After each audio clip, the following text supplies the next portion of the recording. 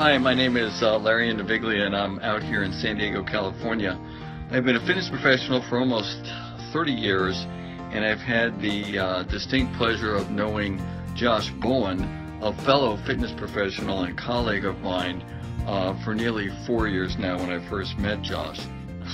Going to the grave on empty, what does it mean to me? One, to pray fervently every day, and to ask God to give me guidance to basically walk the walk that He wants for me. So praying fervently every day is really going to the grave on empty, one of the things I always do. The other thing is to serve completely, to serve others completely in a variety of ways.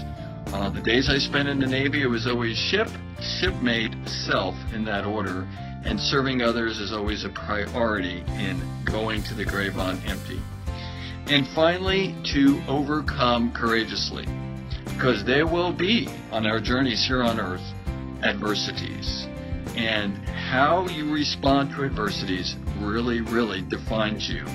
And that will get you to the grave on empty.